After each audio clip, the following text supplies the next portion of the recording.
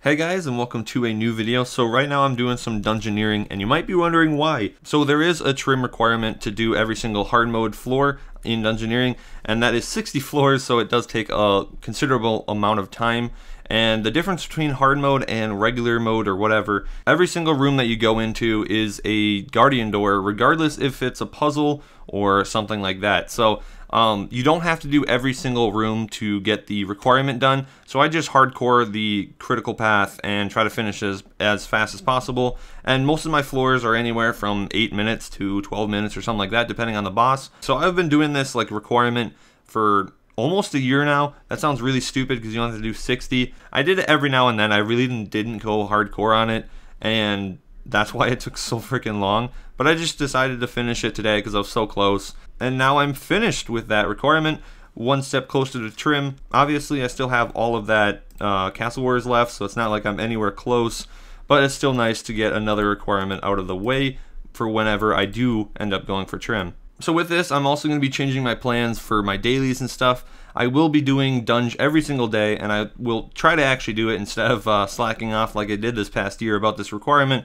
But now I don't have to do hard mode for the daily, and I can just do a small C6, rush through it. Don't even have to do all the doors, and that'll take like 2-3 minutes per floor. Just do that for 5 minutes per day, and then when you turn it in, when you extended your challenge and you're also 120 dungeoneering, you get 350k dungeoneering experience as a reward on top of your actual experience that you got from the floors. So with that, I'm gonna get like 400k per day if I keep at it, and I'm roughly 80 million away from 200 mil. So I will be doing this hopefully every single day for the next 200 days or whatever, and that'll bring me to probably my first 200 mil. It'd be nice just to get dungeoneering out of the way so I never have to go back here ever again. And that 80 million will be awesome on my total experience as well. So as for other trim requirements that I should be working on, or I am working on, right now I'm not really working on anything because I'm really focusing on bossing and stuff like that at this point, but I should start doing my golden statue a little more. I did finish the regular Strange Rock statue months and months ago, and I was going to do the golden one right when it came out, and I only did about 10 statues on the gold, so I still have 22 left.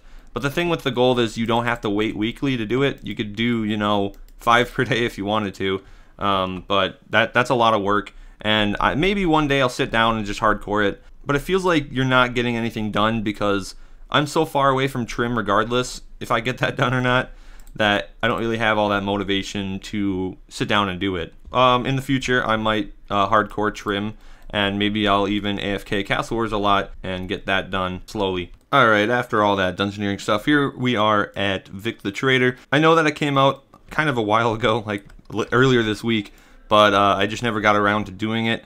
And if you guys don't know what he does, you can trade in your bonus experience like on various skills and get points, or credits they call them, and then you can buy rewards, be it like skill outfits, which I have all of them, so I don't really have to worry about that. You can buy like the other skill outfits that are like the mining one and the runecrafting one. You can buy cosmetic stuff and proteins and all that kind of stuff, and you can also buy experience as well. So you can basically trade in your bonus experience to get more bonus experience in a different skill.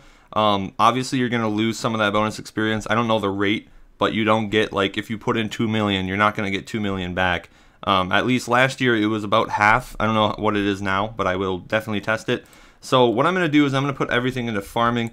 That might seem like a stupid skill to put it in because it's already 120, but I do want to get 200 mil in it eventually, and anything can help because it's such a long skill. Might as well speed it up. Oh, hey, Duchess. But anyways, I'm going to trade in pretty much everything. So I have like 130k attack, 400k mining, holy shit, 80k cooking, 200k runecrafting, all this kind of stuff. Anything else that's kind of cool? Let's see.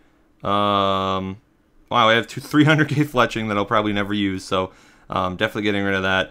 I don't know about the woodcutting. I do want to get 120 woodcutting, so I might not take the 100k from that, but let's just take everything out. Alright, so I basically traded in all of my bonus experience, including the woodcutting. I decided, it's worth it to spend all of it. So now I have 1,300 credits, which if I wanted to, I could get 2.5 of these golems or whatever, and if I really wanted to get a full suit of this, which I really don't, I know it's really good, but I'd rather get farming experience. I could buy keys or something, or anyone could buy keys and get bonus experience in various skills and just keep on trading. So sadly there's no like spring cleaner in here.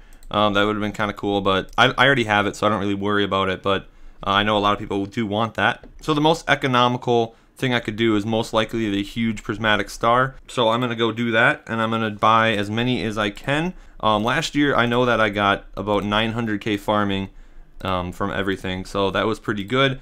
That, you know, that's only a few days if you farm efficiently and stuff, but still that is a pretty good chunk of experience that I didn't have to worry about. So it looks like I got like half an inventory of these huge prismatic stars. So yeah, here we go.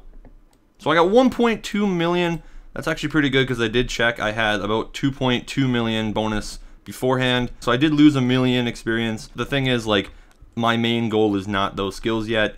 Like fletching, I would not use that 300k bonus anytime soon.